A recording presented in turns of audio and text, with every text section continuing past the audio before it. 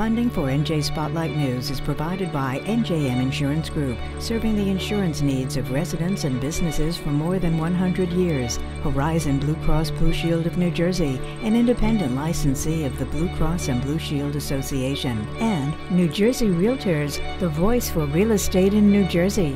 More information is online at njrealtor.com.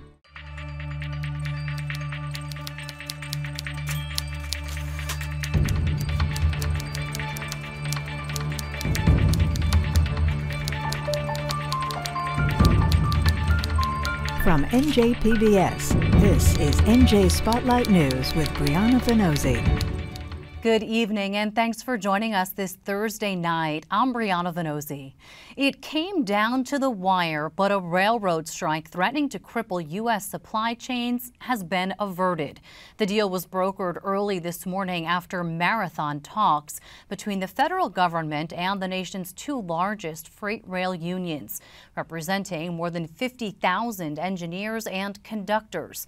The tentative agreement reportedly gives union members pay raises both immediately and over the next 5 years, along with other work rules and scheduling changes. The consequences were so dire, reports say President Biden personally called into the negotiations around 9 o'clock last night, emphasizing the growing power of the labor movement.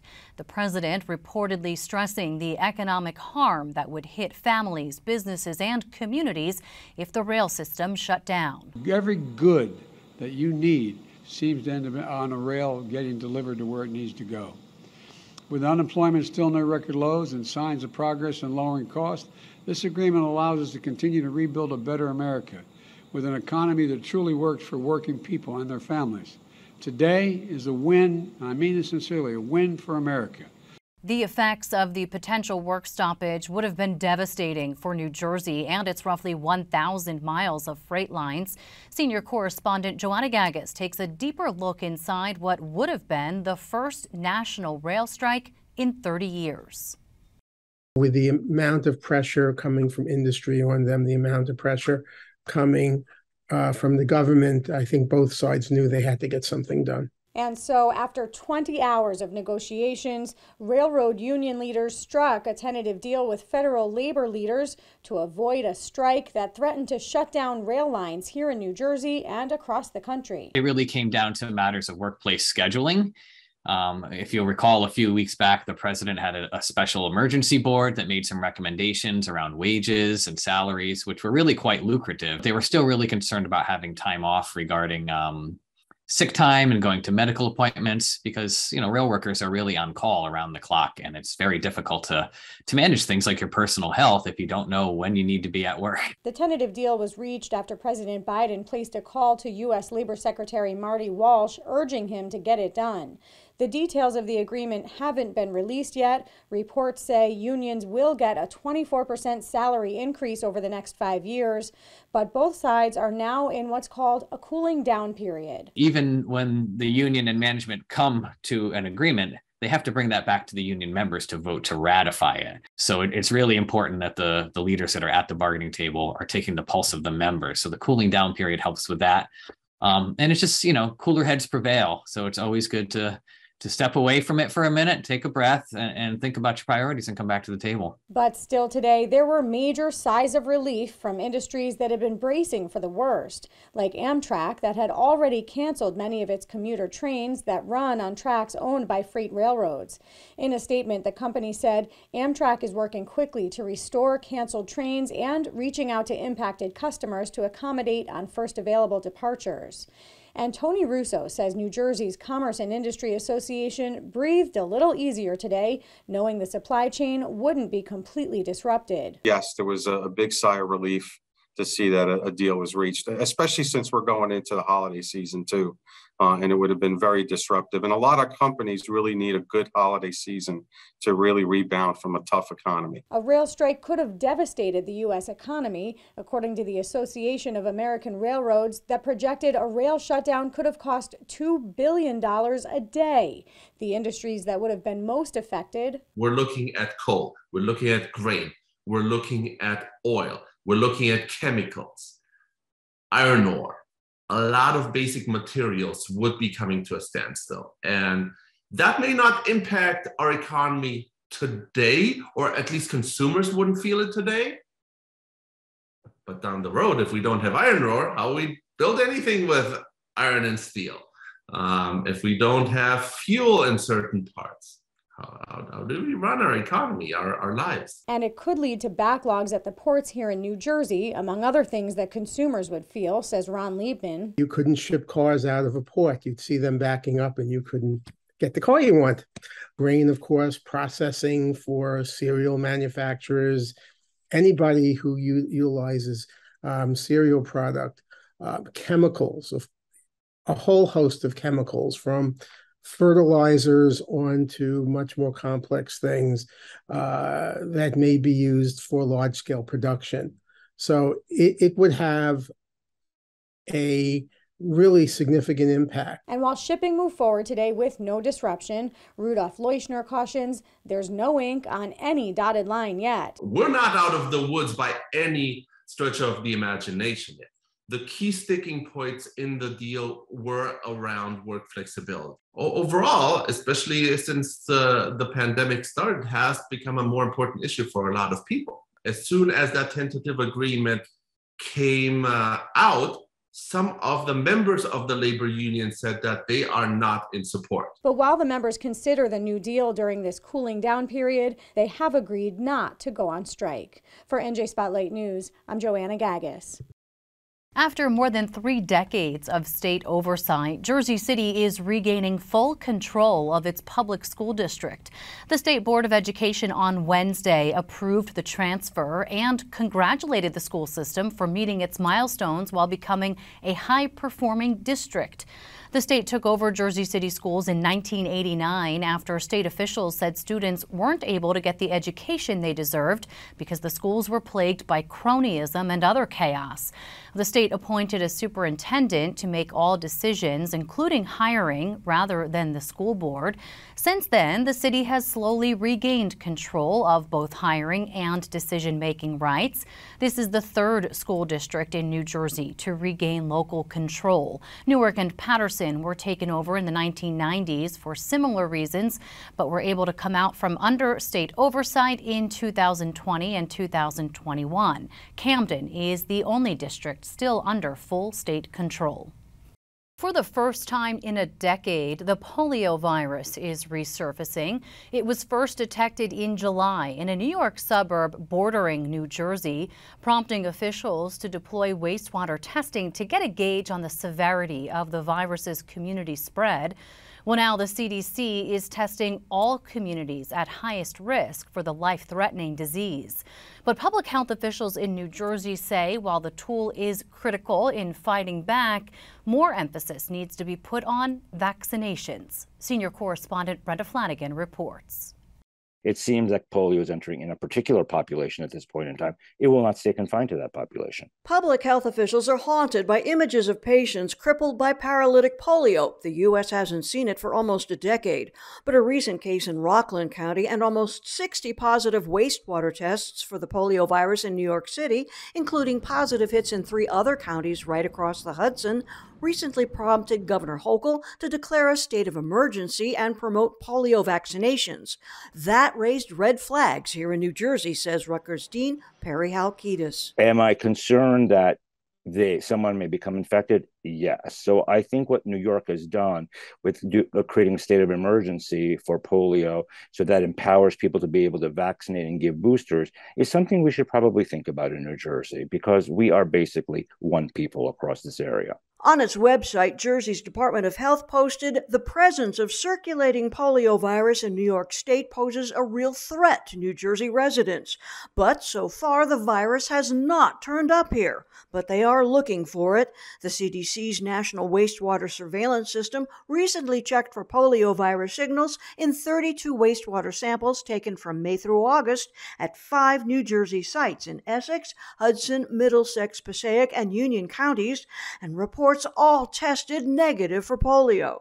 Samples from Bergen County taken separately since March also tested negative, says Columbia University researcher Kartik Chandran. The Little Ferry treatment plant covers about 50% of Bergen County. So I think it corresponds to about 500,000 individuals across multiple towns, and we didn't find any signal for either poliovirus or monkeypox, which is a good thing. Wastewater testing, what we have been seeing over the past 2 years, is it plays a vital role in our ability to plan for whatever the next public health problem is going to be, particularly around infectious diseases. We've seen it for COVID, we're seeing it for polio, and I think that we need to really invest more into that technology. Montclair epidemiologist Stephanie Silvera would like to see New Jersey expand wastewater testing, and Jersey's Department of Health says it is working with the CDC to enroll additional wastewater test sites.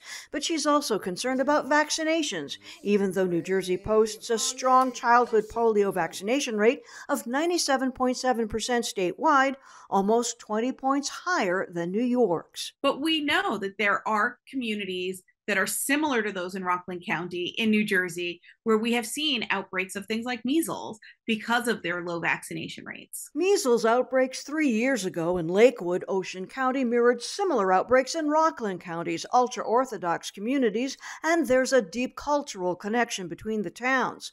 But while Rockland's polio vaccination rate's only 60%, Ocean County reports a significantly more robust rate of 95%. Regardless, Silvera says local authorities still need to push polio immunization. We do have high vaccination rates overall, but there are some communities that do not. And so we need to reach out to those communities and do targeted interventions to increase those vaccination rates, because we are talking about children who can become severely injured from this virus. Researchers believe the Rockland polio case is genetically linked to polio strains found in London and in Israel, and wastewater samples can rapidly reflect new viruses picked up abroad. It's not a static situation. Families went on vacation and they all came back now. So the signature is going to look slightly different during the first couple of days of September, at the very least. And then it may change again. This isn't about scaring people. This is about making people aware of the situation so that they can respond appropriately. Silvera says it makes vaccinations even more important. I'm Brenda Flanagan, NJ Spotlight News.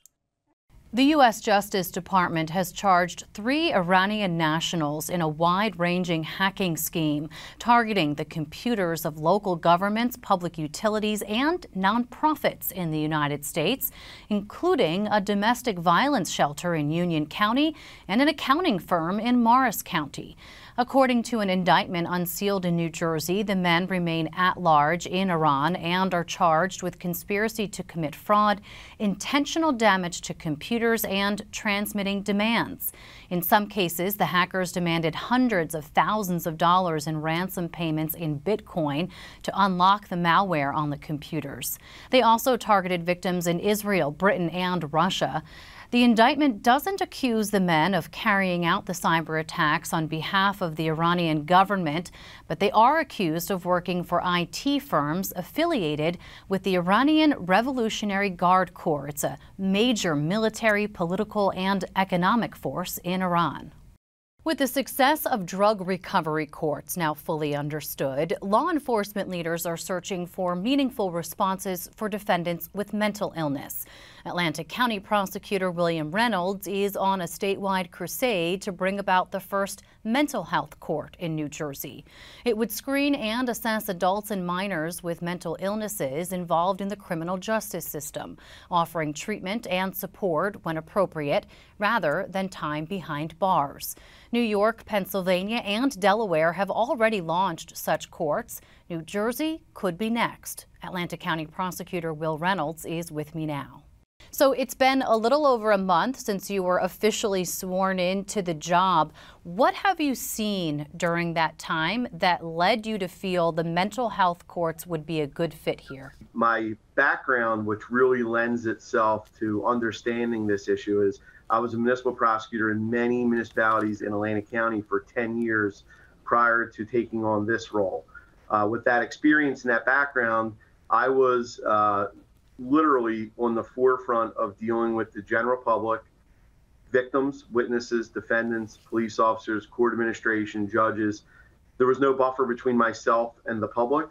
I dealt with everyone on a daily basis. I would see between 500 and 1,000 defendants per week while I was a municipal prosecutor. And then when I became the county prosecutor, one of the things that transpired was I interviewed every single assistant prosecutor in this office, as well met with all of the chiefs of police from Atlantic County. And it was overwhelming that there was a need for this based upon my own experience, as well as our frontline prosecutors, as well as the first responders that were dealing with the general public when we were called out for service. I mean, essentially, this would offer folks who are struggling with some type of mental health issue treatment rather than imprisonment, yeah?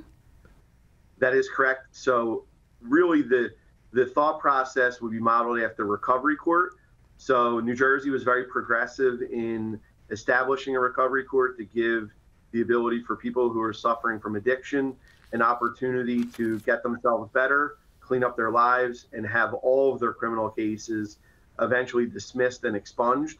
Recovery court became a 5-year process using that as the model, and there's some limitations to recovery court, and that's why mental health is so significant, because it's a blind spot in the criminal justice system. It's very easy to get somebody placed into recovery and get them a bed. It's very difficult to get someone a bed who has mental health issues only. A lot of those individuals have a dual diagnosis. Recovery court has limitations. If there's no addiction issues, you can't get them into a mental health facility. Right. And in addition to that, if they only have mental health, you can't get them into recovery court. So it's a blind spot, and there's a need, clearly. Do you have some support from legislators? Because it seems anyway that it would take some legislation to get this done. Is there the will there from the state level too? Not only is there the will from the state level, there's also the will from the national level. I'm very fortunate. I'm an independent, and I've remained independent my entire legal career, which is just going on about 25 years. I have relationships on both sides of the aisle, both Republican and Democrat. You're 100% correct. It's going to require legislation. The AOC, which is the Administrative Office of the Courts, will be directed by the legislature to do this if it actually passes through. I can tell you the local legislatures here in Atlantic County, which is Legislative District 2, Senator Palestina, Assemblyman Gardyman, and Assemblywoman Swift are all on board to support this. And our legislators are looking at California. Yeah. So both California and Florida were able to do this. So New Jersey is now on the precipice of getting this together. And fortunately for me, I have relationships on both sides, the Republicans and Democrats, and they're listening. California, of course, right, being the most recent, and some good models there for New Jersey to look at. Atlantic County Prosecutor Will Reynolds, thanks for your time tonight. I appreciate it. Thank you for the opportunity and making the public aware of this issue. I think it's definitely needed. Thank you. Well, summer's behind us, so how's the labor market looking? Rhonda Schaffler has the latest jobs report, plus tonight's top business stories. Hey, Rhonda. Brianna, we're focused on Jersey jobs today as new numbers show employers in the state continue to hire. In August, 15,400 new positions were added to the economy, marking 21 straight months of job growth in New Jersey. And the estimates from the U.S. Bureau of Labor Statistics showed job growth in July was even stronger than first reported. New Jersey's unemployment rate has increased slightly to 4%. Companies would like to hire even more workers, but are struggling to find qualified applicants. The labor shortage was the subject of a New Jersey State Chamber of Commerce event this week. Chamber President Tom Bracken, a member of the NJ PBS Board of Trustees, says this has been the toughest issue for New Jersey companies. This has kind of taken over as the #1 issue facing business. So that doesn't sound like it's really easing that much, because it continues to rank #1. Inflation has been #1. It's now #2, but those are the two top things facing business. But this issue doesn't seem to be slowing down at all. According to a study from the U.S. Chamber of Commerce, several factors led to the labor shortage, including enhanced assistance benefits that allowed workers to stay home, early retirements, and a lack of access to child care. In an effort to support the child care industry in the state, New Jersey is providing grants to care providers so they can make improvements to their centers. The New Jersey Economic Development Authority hosted an information session on the grants today. Another one will be held on Monday. Eligible licensed child care centers can apply for grants of up to $200,000. A few local retailers are holding job fairs this week. ShopRite holding in-person job fairs at some of its stores this Saturday. You can find locations on its website. And a new company in the Menlo Park Mall wants to hire 150 workers. True Food Kitchen is holding in-person job fairs for the rest of this month. Finally, the state treasurer's office says revenue collections from major taxes increased in August. Total revenue collections are up close to 18% compared to the same period a year ago. Now here's a look at Wall Street trading from today. I'm Rhonda Schaffler, and those are your top business stories. And be sure to join Rhonda for the season premiere of NJ Business Beat. Rhonda kicks off the season with a look at the state of education in New Jersey, from the teacher shortage to financing college education. You can catch it Saturday morning at 10 a.m. on the NJ Spotlight News YouTube channel.